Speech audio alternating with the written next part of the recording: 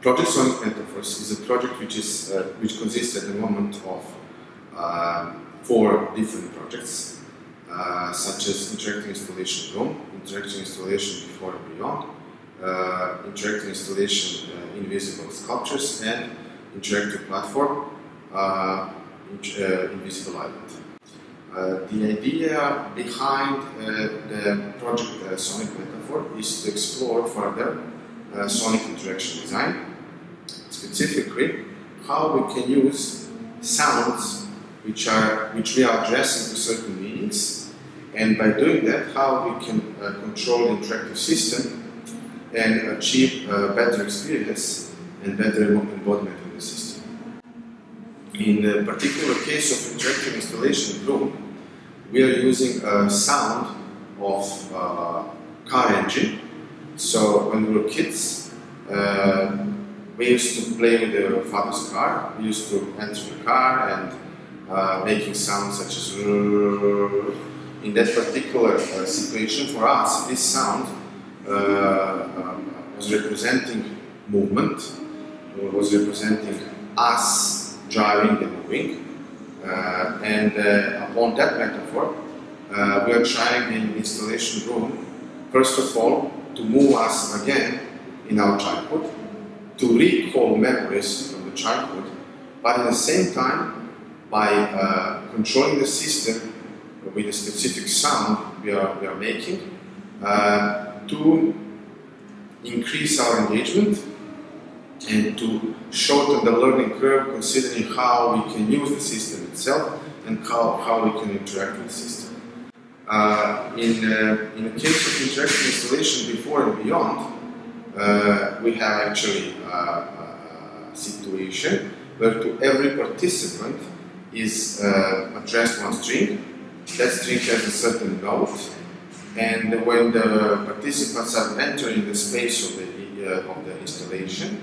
by moving, they are actually creating kind of composition made of 11 tones of violoncello. Again, we are using in that particular installation sounds from the universe, and by doing that, our metaphors are directed to creation of the universe, as well as in a sense of embodiment and engagement, our creative power to create compositions by using certain sounds, and by using that, controlling the system by controlling the sound itself and the composition we are making with other participants. In case of Invisible Island, which is an interactive platform created for social interaction between kids with disabilities, in this particular case visual disabilities, and kids without disabilities, we are using sound as first of all as a metaphor of the characters which are involved in storytelling we are trying to achieve by using Invisible Island platform. But from other side, we are using sound to give a metaphor for kids who are visually impaired about the environment where the story is happening at that particular moment. So they, upon the sound response they are getting from the platform, they can choose in what environment they could start their story. We are talking about forest, river, and mountain. And the last project at the moment, which is involved in a research topic called Sonic Metaphors, are invisible sculptures. We are using sound connected with location-based media, and we are creating sculptures made of magnetic frictions, but those magnetic frictions are also referring to sound response connected with the position of the participant. So participants are addressing certain forms, completely invisible forms, abstract forms, to sounds, and by doing that they are making metaphor out of that sound they're experiencing within the installation. We are supporting, by doing this different kind of installations, we are supporting interaction design principle, in which we are trying to play with known meanings and unknown. If we are playing with unknown meanings, then we need to address certain meaning through the process of interaction, and then upon that we can develop user experience. Sonic metaphors are also referring and connected with synesthetic experience, and definitely further research direction connected to the project Sonic Metaphors will go toward sonic will go to synesthetic experience,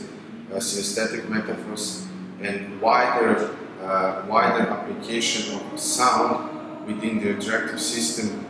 in the sense of how we can improve user experience and how we can improve user embodiment with the interactive system itself.